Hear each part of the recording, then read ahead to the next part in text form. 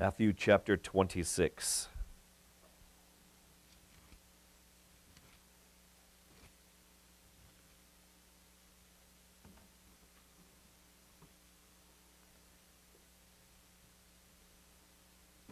Jesus Christ, name of today's sermon is Light in a Dark World.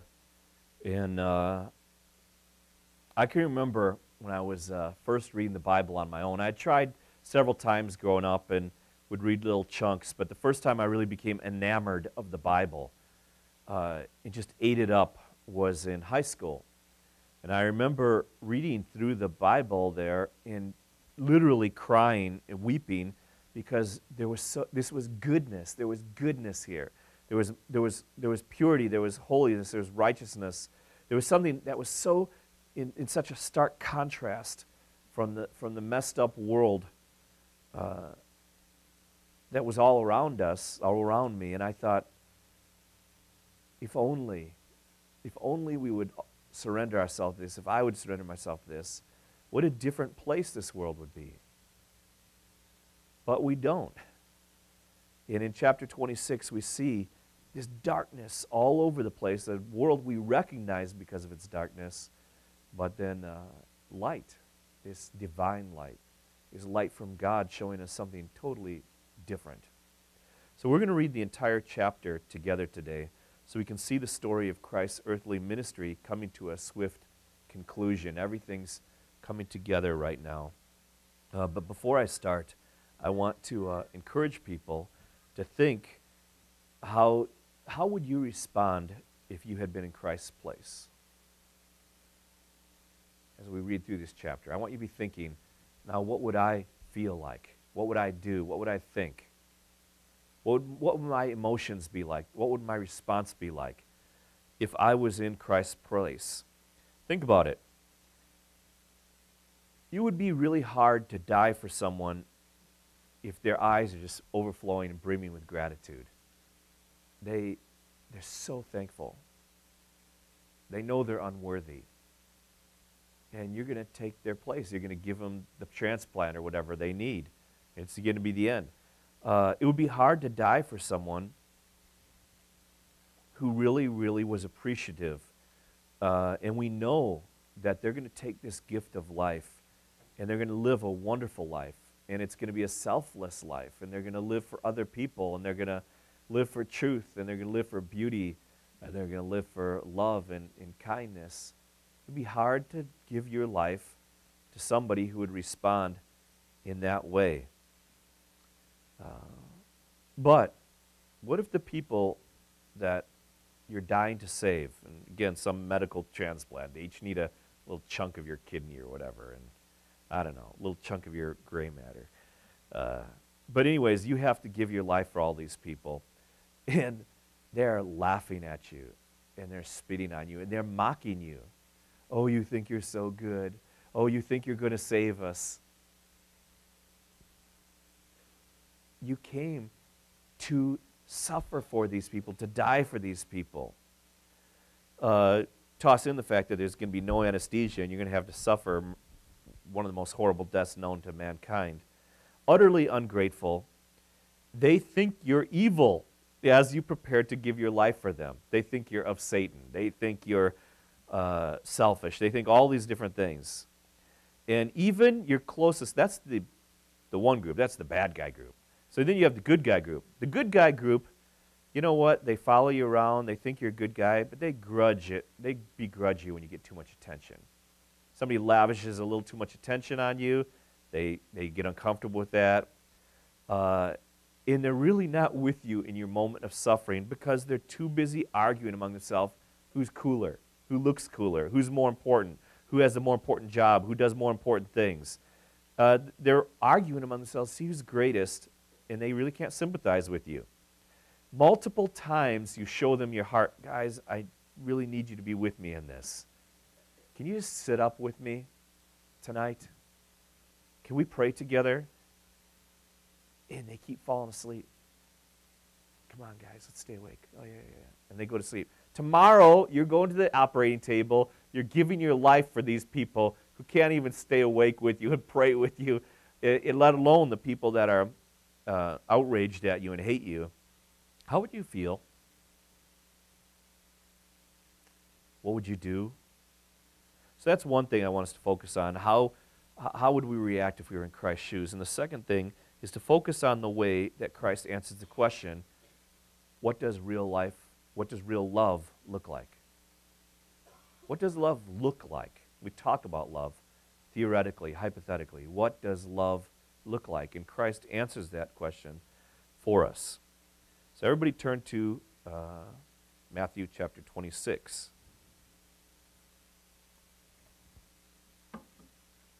Now remember, thinking about two things. Imagine how you'd feel in Christ's place. And secondly, what is love? What does it look like? So please follow along with me as we read the Word of God.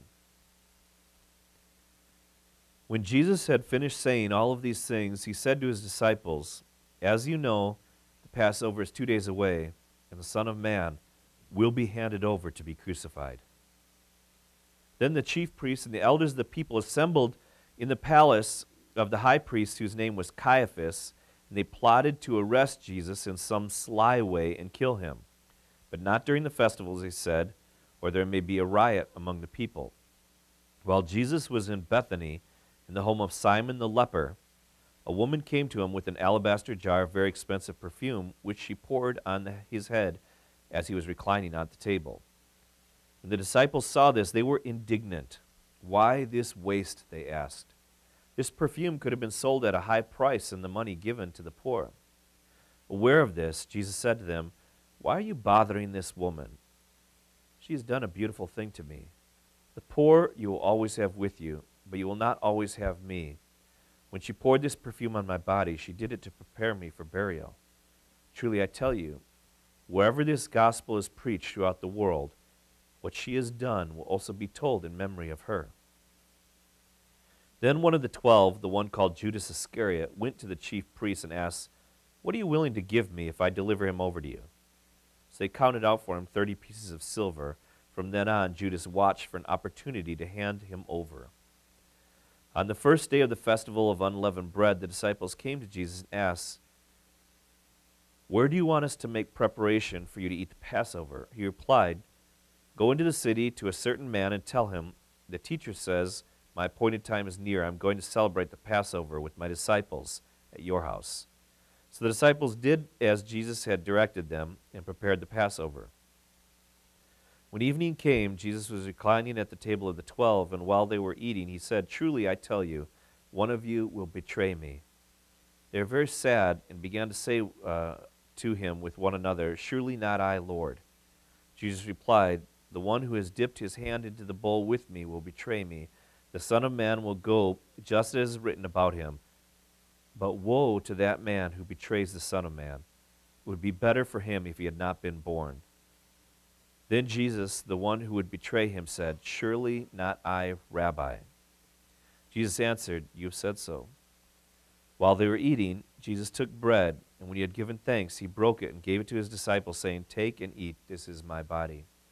Then he took the cup, and when he had given thanks, he gave it to them, saying, "Drink from it, all of you. This is my blood of the covenant, which is poured out for many for the forgiveness of sins. I tell you, I will not drink of this fruit of the vine from now until the day when I drink it new with you in my Father's kingdom." When they had sung a hymn, they went out to the Mount of Olives. Then Jesus told them, "This very night you will all fall away on account of me. For it is written, I will strike the shepherd, and the sheep of the flock will be scattered. But after I have risen, I will go ahead of you into Galilee." Peter replied, "Even if all fall away on account of you, I never will." "Truly I tell you," Jesus answered, "this very night, before the rooster crows, you will disown me 3 times. But Peter declared, "Even if I have to die with you, I will never disown you." And all the other disciples said the same. Then Jesus went with the disciples to a place called Gethsemane, and he said to them, "Sit here while I go over here and pray." He told Peter and the 2 sons of Zebedee along with him. He took Peter and the 2 sons of Zebedee along with him, and he began to be sorrowful and troubled. Then he said to them, "My soul is overwhelmed with sorrow to the point of death. Stay here and keep watch with me." Going a little farther, he fell with his face to the ground and prayed, "My Father, if it is possible, may this cup be taken from me, yet not as I will, but as you will." Then he returned to his disciples and found them sleeping. "Couldn't you men keep watch with me for 1 hour?" he asked Peter. "Watch and pray that you will not fall into temptation. The spirit is willing, but the flesh is weak." He went away a second time and prayed, "My Father, if it is not possible for this cup to be taken away unless I drink it, may your will be done." Then when he came back, he again found them sleeping because their eyes were heavy. So he left them and went away once more and prayed a third time, saying the same thing. Then he returned to his disciples and said, "Are you still sleeping and resting? Look, the hour is near, and the Son of Man is delivered into the hands of sinners. Rise, let us go. Here comes my betrayer." And again, remember, put yourself in Christ's shoes. How would you respond? You're giving your life for people that are so distracted. They begrudge you any attention. They argue among themselves which one is greatest. They want the attention. They can't even stay up with you and pray with you when you say, "I'm really hurting here. I need my friends to be with me." And the next day, you're going to give your life so that they could live. And then there's all these other people who hate you and are plotting against you and think you're evil and call you of Satan, and you are dying to give them life. How would you feel? What would you do if you were in Christ's shoes? And then tied into that question is we need to focus on what is love? What does it look like? How does Christ answer the question, what does real love look like? Okay, now let's continue on from verse 47.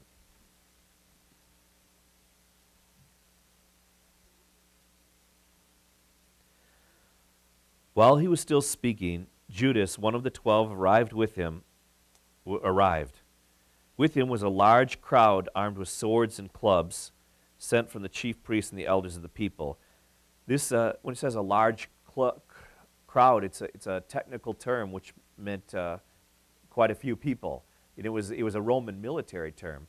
And there was a group of Roman soldiers that were actually at the disposal of the high priest during festival times, so he could use them to control the crowd. But when it says, "and with clubs" or with staves, it probably means that there are also rabble there as well. So it could have been a Jewish mob, or very possibly a mix of Roman soldiers with just a crowd of Jews around them as well.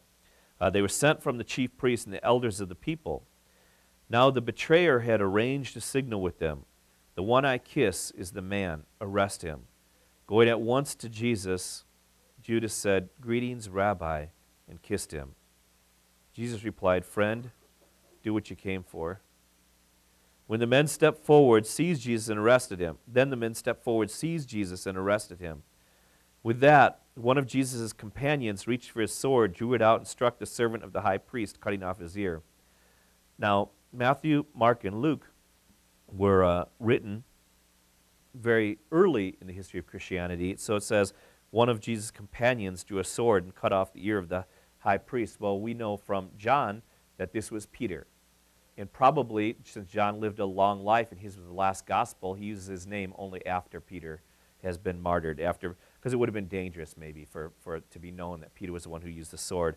We also know the name of this guy whose ear got cut off. His name is Malchus, which is kind of cool. Why would that name be in the Bible? I think it's very likely that he becomes a believer himself, this servant of the high priest. The high priest sends this mob out to get Jesus, and it results in one of the men very possibly putting his faith in Jesus Christ. So this is the early text, and it doesn't say who did the cutting or the name of the servant, but later on in Scripture we do see those names. "Put your sword back in its place," Jesus said, "for all who draw the sword will die by the sword. All who draw the sword will die by the sword." The Adam Clark commentary has this to say. It says, "Put up again thy sword into its place. Neither Christ nor his religion is to be defended by the secular arm, by secular weapons. God is sufficiently able to support himself." when God was holding up the ark, Uzziah did not need to stretch out his hand on that occasion. Remember, Uzziah was struck dead for disobeying the Lord, even though he tried to uphold the ark. Even the shadow of public justice is not to be resisted by a private person when coming from those in public authority. The cause of a Christian is the cause of God. Suffering belongs to the one, and vengeance to the other. Let the cause, therefore, rest in his hands, who will do it ample justice. This morning in Sunday school class, we were talking about how the disciples, after Christ had gone in Acts, the Sanhedrin called them and commanded them, stop preaching the name of Jesus Christ. Do you remember what they said? They said, you tell us, who should we obey, God or man? Because that was when government was specifically telling them to disobey the will of God, the revealed will of God. When government tells us to disobey God, we always obey God and not government. But we are not supposed to fight with earthly weapons. We fight with this power of the Spirit that God has given us. And our hope is in the Lord, and our hope is not in the sword to set the situation right. I've heard a lot of people say, we need to fix things. I haven't heard a lot of people say. You see it on the internet. Okay, that's not a lot of people. I've seen some weird people on the internet, let's put it that way, say some weird things on the internet that we need to fix things and we need to pick up arms or whatnot. And I'm always saying, boy, they have no idea what anarchy looks like, how it would be to have a roving band of 10 or 20 young men armed to the teeth going and taking whatever they want. No, even a bad government, unless it's an atrocious government, even a bad government is better than anarchy. And Christ is saying very clearly, if you pick up the sword, you'll die by the sword. You want to live by the world's standards, go ahead. But we are supposed to change the world with the gospel of Jesus Christ, change people's hearts with love. I was talking to somebody in juvie recently, and I said, imagine how this place could be emptied out. Imagine how all the jails would just be empty. You know, what do we need? More police? What do you need? Better jails? You know, what do we need? Well, this sounds simplistic, but I'll give you an idea. How about everybody falls on their faces before the living God, says, I'm a sinner, I'm so messed up. I see your beauty, and I want to be like you. I want to live for goodness. I want to be like, our jails would be empty. We need people to turn to the living God, and we need revival in this country, and we need Christians who are willing and brave enough to speak out the truth of the cross, hold up the cross to everyone around them, bring this truth to everyone around them, and let them know there's a real God. He really does love you, and you really need to get right with God, or it's not going to go well with you in eternity. You need to get right with God. Our weapons are not the weapons of this world. All right, where was I? Thank you. Put the sword back in its place, Jesus said. For all who draw the sword will die by the sword. Do you think I cannot call on my Father, and he will at once put at my disposal more than 12 legions of angels? Probably he chose the number 12 because he had 12 disciples. Even Judas was there at that point. A legion in Roman terms was 6,000, but sometimes they had half legions, which is 3,000. So I don't know if Jesus was talking about half legions of 3,000 each or 6,000. The point is, listen, I have all the power I need. I can stop this if I want to. I'm not stopping this. Put away your little tiny sword. Do you think I cannot call upon my Father? He will not once put at my disposal more than 12 legions of angels. But how then would the scriptures be fulfilled that say it must happen in this way? That hour Jesus said to the crowd, am I leading a rebellion that you have to come out with swords and clubs to capture me? Every day in the temple courts, I was every day in the temple courts teaching, and you did not arrest me. But this has to take place that the writings of the prophets might be fulfilled. Then all the disciples deserted him and fled. You notice what Peter said, even if everybody denies you, I won't. And you know what he did? He went for that sword. Kind of got to give him credit in one sense. There's this huge mob. They're not going to survive this encounter. He's ready to die fighting with Jesus. And so he whips out his sword. He's going to fight. And Jesus said, we're not going to do it that way. And he falls apart because he can't conceive of doing it God's way. And he tucks tail and he runs. He goes running because he's not willing to do it God's way. It's got to be his way, or he can't handle it at this point in his life, right? He's going to change, right? But at this point in his life, he has no strength when it's not done the way he had imagined it to be, the way that he could handle it in his mind. And so all the disciples, just like the Old Testament prophesied, I'm going to strike the shepherd, the sheep are going to scatter. Jesus is arrested, and what happens? Disciples all go running. All right, before we read the next little chunk from 57, actually we're going to read from 57 to the end, I want to mention a couple things. Christ is about to go on trial. First, from here on, some of the elements of chapter 26 are going to be in a different order or look slightly different than the way the other Gospels describe them. Some people who are looking for an excuse to reject the Bible say, well, this order is messed up, or the people who are here, it seems a little different, and so they're going to chuck the Bible. It's funny because you can read it so that each person is giving an honest account. One is talking about different events. Maybe if there's a group of 3 people, one says this person said it, and another person says a group of people said something. You can read it so that there's harmony between them.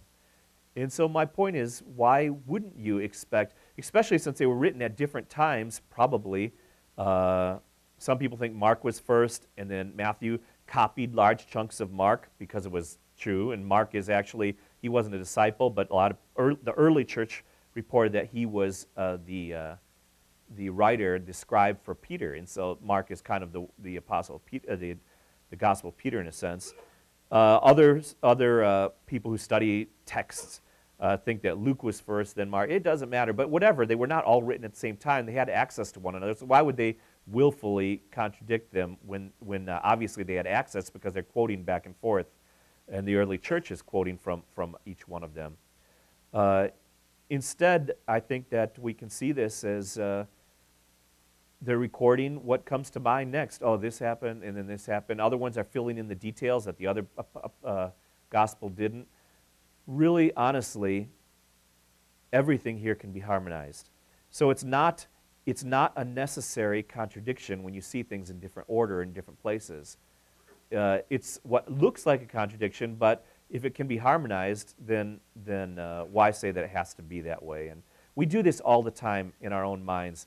Let's say Cameron said that the other day Rachel and I went to Madison. And then I said, wait. I heard that the other day I heard about you having a conversation with Mom and Dad while you were in the car. These are contradictions. They can't possibly be true. Of course you don't think that way. We just say, well, there must be a harmonization there. You went with Rachel. You're talking about Rachel, so you mentioned it, but also Mom and Dad were in the car, and I heard about the conversation you had when you were together. See how that works? I mean, we do that all the time, and we don't say, well, there's a contradiction. We just say, oh, well, this is true and this is true, so how do they fit? And that just works with normal life. But for some reason, we treat the Bible like it's this special magic book that doesn't work like normal conversation works. Think about it like normal conversation works, and it tends to fit all together. So a couple things I wanted to mention. One is we're about to see one of Christ's several trials here. Christ's trial is illegal. What they did when they grabbed Christ at night, and in a different place he says, you're coming at night, well, this is your time. Darkness reigns. Christ's trial is illegal. It takes place at night. Neither the Sanhedrin nor a court of law in Judea at that time could preside over a capital offense at night. And the Jews had this saying that just like you need daylight to see the details of something, so you need the light of day to shine on a capital offense trial or whatever. They said it cooler than me. But you needed a capital offense, which they were wanting Jesus to get the death penalty, could only be tried during the day. Secondly, there's an interrogation and beating here, and it's done secretively, and that also was illegal under Jewish law. If there was an interrogation, it had to be a public, it couldn't be secretive. And then the trial takes place the day before Passover, and no trials were allowed to be during Passover, so the Jews also said, you cannot have a trial the day before any festival because otherwise there's this big gap because you weren't able to hold it during the festival before the trial can conclude.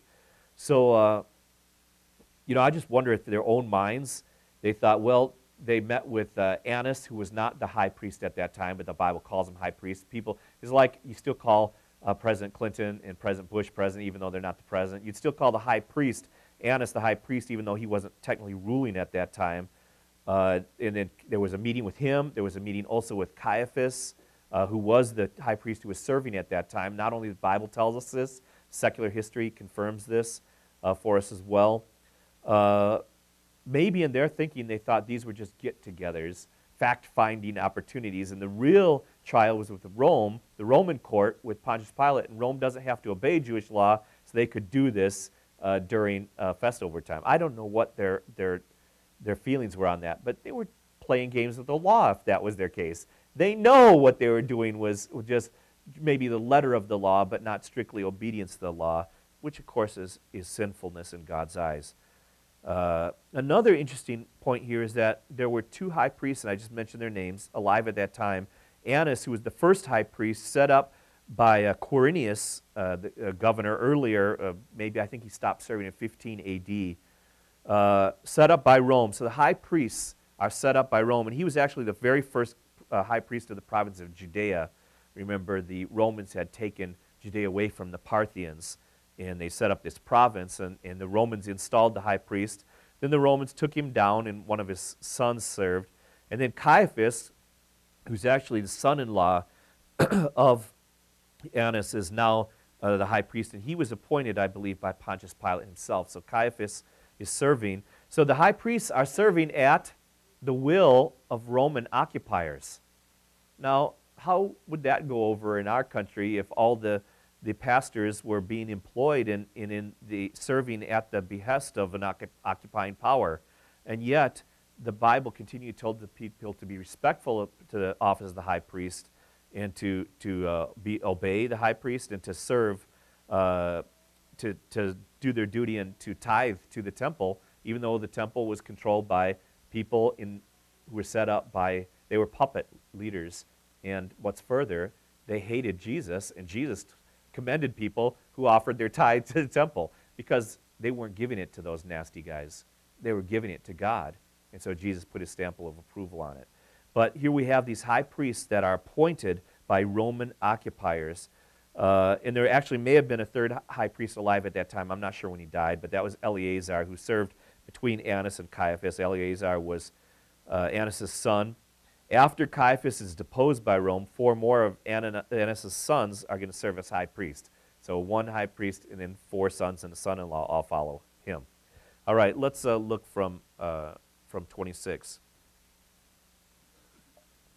The reason I mention all that is because the Bible talks about 2 high priests, Annas and Caiaphas, and people say, how can this be? The Bible contradicting. How can there be 2 high priests? I just told you how there can be.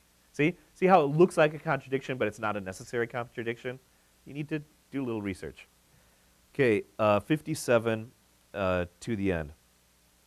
Those who had arrested Jesus took him to Caiaphas, the high priest, where the teachers of the law and the elders had assembled. But Peter followed him at a distance right up to the courtyard of the high priest. He entered and sat down with the guards to see the outcome. And later we know that John actually was an acquaintance or maybe even a relative of the high priest, and so he was able to go in. He was actually able to bring Peter then into the courtyard. The chief priests and the whole Sanhedrin were looking for false evidence against Jesus so that they could put him to death. They did not find any, though many false witnesses came forward. Finally, 2 came forward and declared, "This fellow said, I am able to destroy the temple of God and build it up in 3 days." Remember, Jesus was walking through the temple, and he said, if this temple is destroyed, I can raise it up in 3 days. And he was talking about the temple of his body. I'll raise it up in 3 days later. Finally, 2 came forward and said, this guy was saying he could destroy the temple of God and rebuild it in 3 days. Then the high priest stood up and said to Jesus, "Are you not going to answer? What is this testimony that these men are bringing against you?" But Jesus remained silent. The high priest said to him, "I charge you again under oath by the living God. Tell us if you are the Messiah, the Son of God." "You have said so," Jesus replied, "but I say to all of you, from now on you will see the Son of Man sitting at the right hand of the Mighty One and coming on the clouds of heaven. He's equating himself equal with God the Father, and riding clouds was a position of deity in the Middle East. There's this idea of being divine, and he's going to come back riding on the clouds of heaven. The whole place went crazy. Then the high priest tore his clothes and said, "He has spoken blasphemy.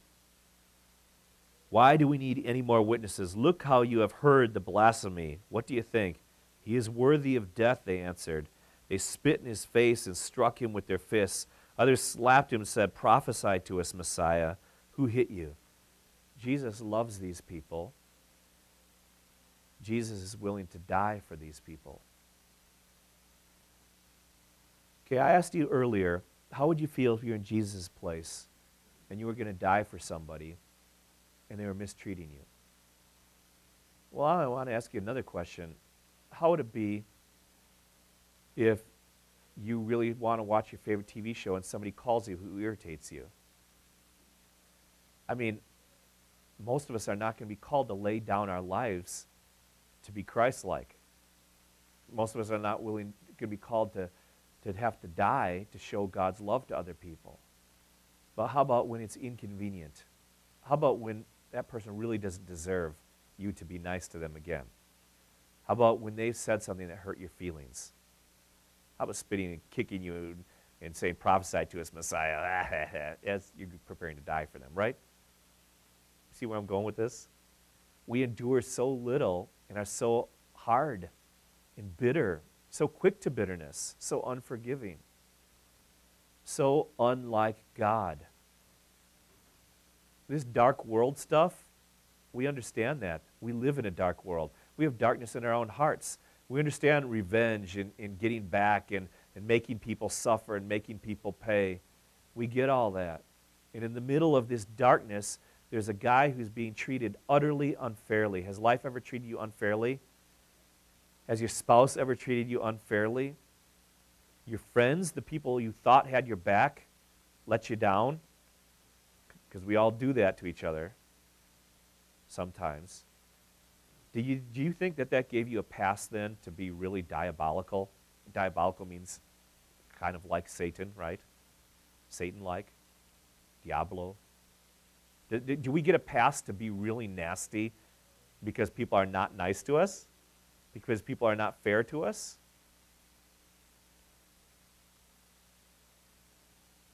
When you call yourself a Christian, it means that you want to be like Christ. Look at how Christ is treating, willing to die for the people who are being abusive to him.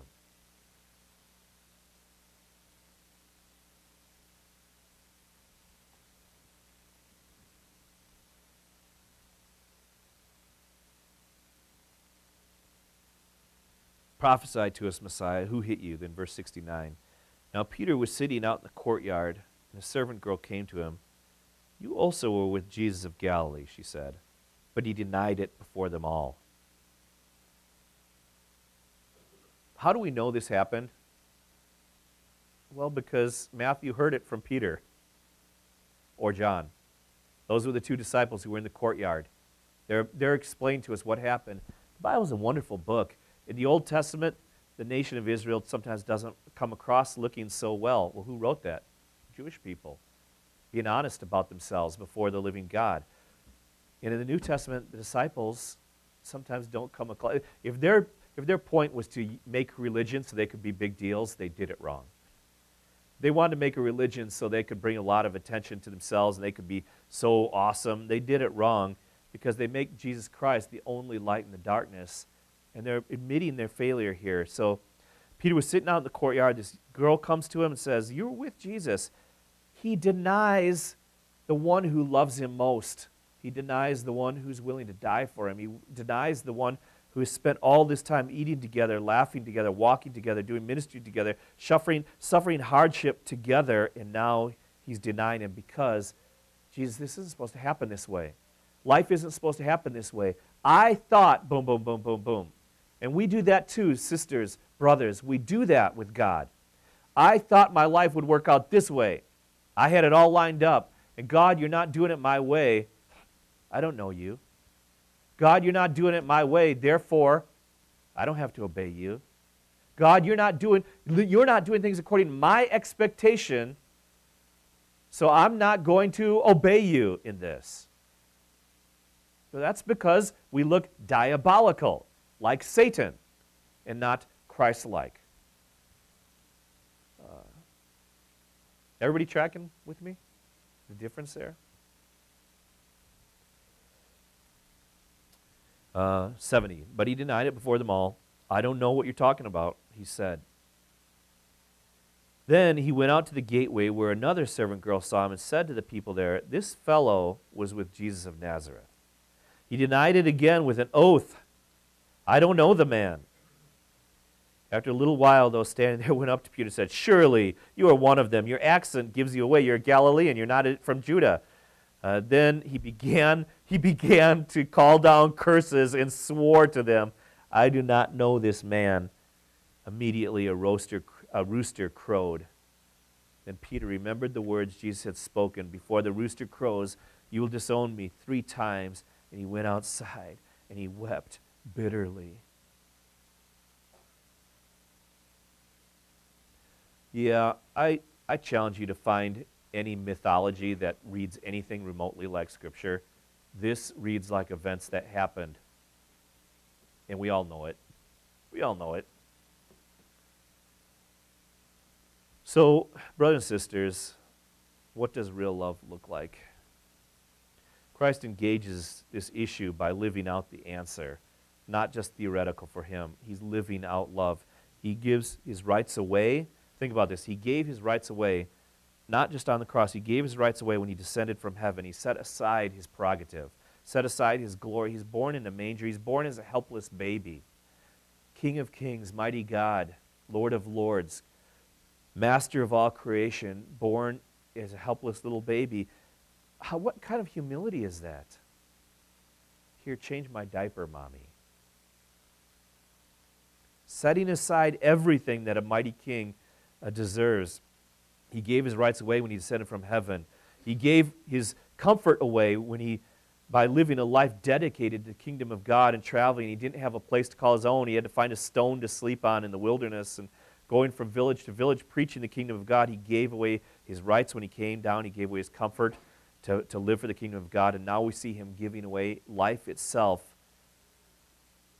And while he's doing it, he is blessing and showing compassion on who? People that deserve it. Brothers and sisters, Jesus said, even a tax collector, even the Gentiles know how to treat people well that treat them well. It's not a Christian thing to be nice to the people that are nice to you. You don't need the Holy Spirit. Anybody can do that. How about when you get that, praying, God, help me to show your love to this person. That person is totally unworthy of friendship. Lord, help me to be a friend to that person. This person lets me down. Lord, help me to show them goodness. This is not something I'm good at. This is something Jesus is good at. It's something I want to be good at because I want to be like Jesus. People walking away from you. People don't give you the respect you think they need. People ignoring you. Lord God, I don't want to hold on to bitterness. That's what the devil wants me to do. Lord God, help me to win their heart. Lord God, I want to show them love because that's the way you do it. Christians bent out of shape on an angry warpath, making people pay for their crimes. How dare they treat me like that? How dare you, Christian, talk like that? We said this last week, but words like ticked off and annoyed, they need to be lots less frequent on our lips. The caricature of the offended Christian running around with his head cut off all the time doesn't look like Jesus to me. And we're called to be like Jesus. What does real life look like? Look what Jesus did. He took a lot of crap. He took a lot of abuse to show people love. He was willing to suffer and go out of his way for people that were mocking him, that had no desire to bless him in return. You don't need to be a Christian to say, I'm nice to people who are nice to me, but they're going to pay if they think they could. Oh, yeah. That's the way the devil talks.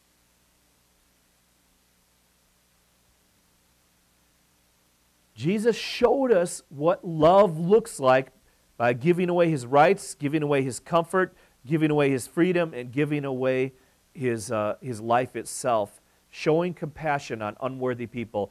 Wives, have the love of Christ for your husband. Husbands, don't love your wife when she deserves it. Don't love your wife if you, in all your majesty, think that she is somehow maybe perhaps getting worthy of you. Oh. Love them all the time because they're a daughter of the King. Christ made them. God made them. Love them. And if they're a Christian, they're your sister forever. How does God want you to treat his daughter? Selfless love. Christ calls us to follow his example of selfless love. Brothers and sisters, let's be very honest with ourselves. Our first bent is very selfish. Knee-jerk reaction, anger. How dare somebody do that? How they can't treat me like this. They can't talk to me like this. I'm going to make them pay. That's not your job. The person who makes them pay is upstairs. Wrath belongs to the man upstairs. We're supposed to be his ambassadors. So brothers and sisters, show true strength. Pray to love people when they mistreat you. Let's say, I want to be like Jesus in my heart. We're going to fail. I'm not going to be the pastor I need to be. I'm not going to be the friend that you guys deserve. I want to be. You're not going to be the church that you ought to be. But we want to be shooting at the right target, right? We want to be more like Jesus. And when we fail at this, let's be quick to forgive, slow to anger. Let's not be writing off people because they forgot a meeting or whatever. Let's not write each other off. Let's learn to love each other. Let's learn to forgive each other. And let's all strive and say, in our hearts, I want to be more like Jesus. I really don't want to be like Satan. I want to be a blessing to the people around me. I do not want to be a curse to the people of this church. I do not want to be a curse to my wife. I do not want to be a curse to my children. I want to be a source of blessing for everyone around me because I follow Jesus, and he is a light in a dark world. Amen? Dear Lord God, help us to be lights in a dark world as well. We pray this in your name. Amen.